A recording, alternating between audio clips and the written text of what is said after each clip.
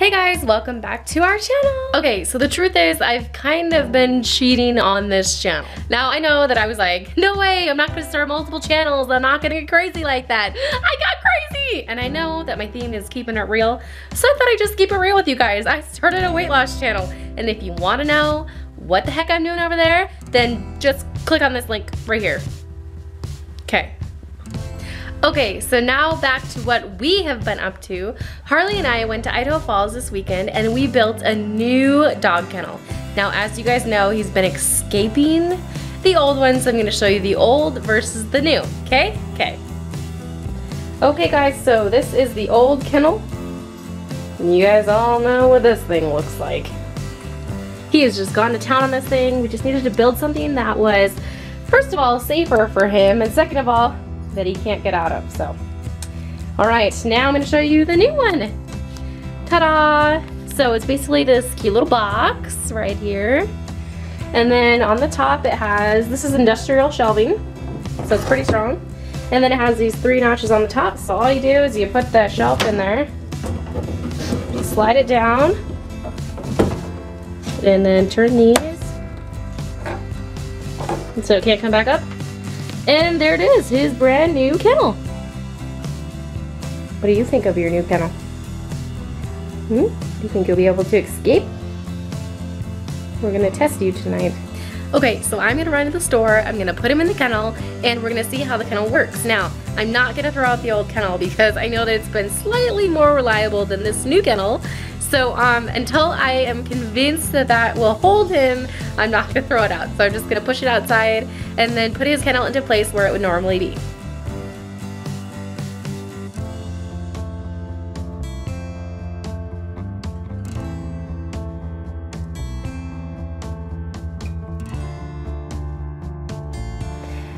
So normally we would put his bed in here during the day, but I decided that, like, just in case he freaks out and wants to chew, then I'm going to be putting this in there.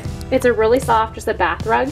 And that way he has something to sit on, and we'll see how it goes. If he chews it up, then I know that I just shouldn't put anything in there. Okay, come on. Come on, come on.